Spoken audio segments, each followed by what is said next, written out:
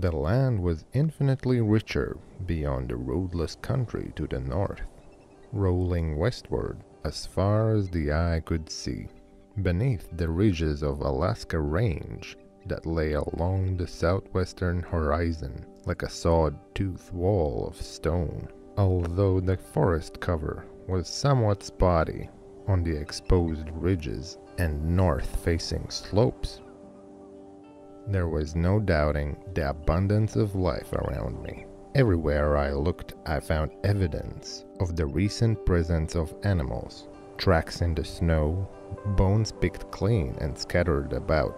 The night before, a set of wolf tracks crossed the path I was following, and I imagined the animal was somewhere in the timber watching me as I moved through the valley. I walked for hours without seeing another human being, and the silence and solitude gradually wore me down. I became vaguely aware of unwelcome sensation creeping into the periphery of my consciousness. I tried to suppress it, but it persisted, growing stronger with each passing mile. By late afternoon, the feeling had become unbearable, and I knew what it was. Loneliness. I had never experienced such sense of isolation, even in most remote parts of the desert Southwest. The landscape too began to change as I moved deeper into the wilderness. The trees grew taller and more densely packed, and the forest floor was obstructed by a thick mat of moss and ferns. The air was cooler and damper, and the scent of spruce and pine was pervasive.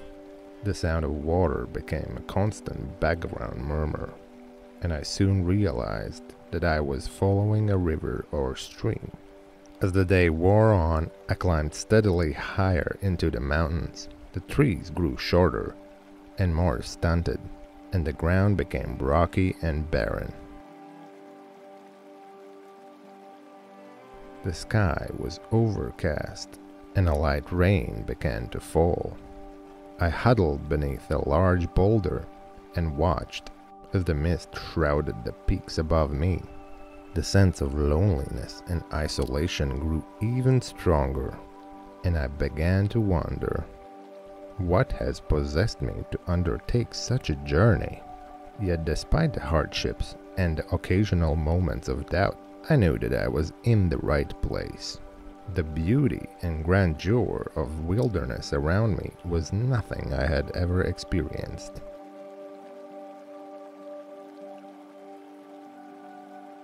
I felt a deep sense of gratitude for the opportunity to be here. For the first time in my life, I understood what it meant to be truly alive. I knew that this was the feeling that I would carry with me for the rest of my days. As I continued my journey, I encountered a host of animals: caribou, moose, beaver, foxes, and countless birds. It was a veritable menagerie, and I marveled at the sheer abundance and diversity of life around me.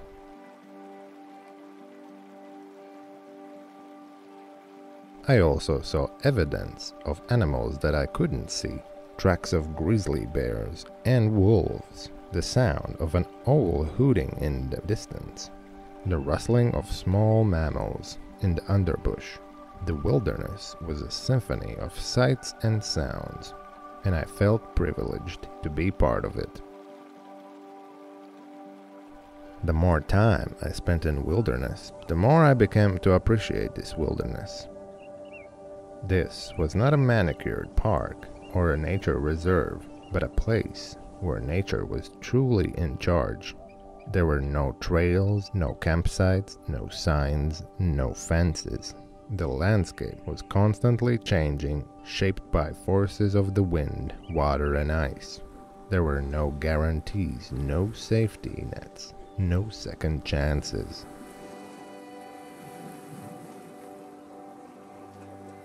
If I made a mistake, the consequences could be severe. But this was also what made the wilderness so exhilarating. I was truly alive and in a way I had never been before. As I traveled deeper into the wilderness, I also came to appreciate the fragility of the ecosystem. The smallest changes could have cascading effects, and even most insignificant seeming creature had a vital role to play. The wilderness was a delicate balance.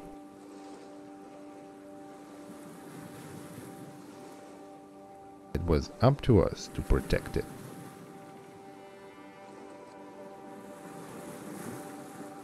My journey into wilderness was not just about testing my physical limits, but about experiencing something that is increasingly rare in the modern world. A true connection to the natural world. It was about finding sense of purpose and sense of belonging, a sense of humility, and it was about recognizing that we are just one small part of a much larger, more complex, and more beautiful world.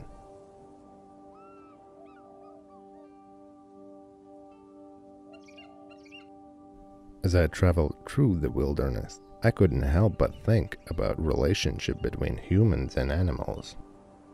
We have long viewed the natural world as something to be conquered, to be tamed, to be exploited. But in the wilderness, I saw things differently. The animals around me were not simply resources to be hunted or obstacles to be avoided. They were living beings with their own needs, desires, and ways of life. I watched as a group of caribou gazed on the tundra, moving gracefully through the landscape. I marveled at the way they had adapted to this harsh environment, growing thick fur and hooves that allowed them to traverse the snow and ice. And I couldn't help but feel a sense of awe and respect for these creatures that had managed to survive in a place that seemed so inhospitable to humans. But I also saw the impact that humans had on the natural world.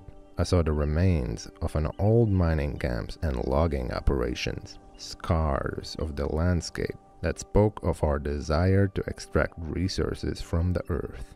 I saw the litter left by careless hikers and campers, evidence of our disregard of the environment.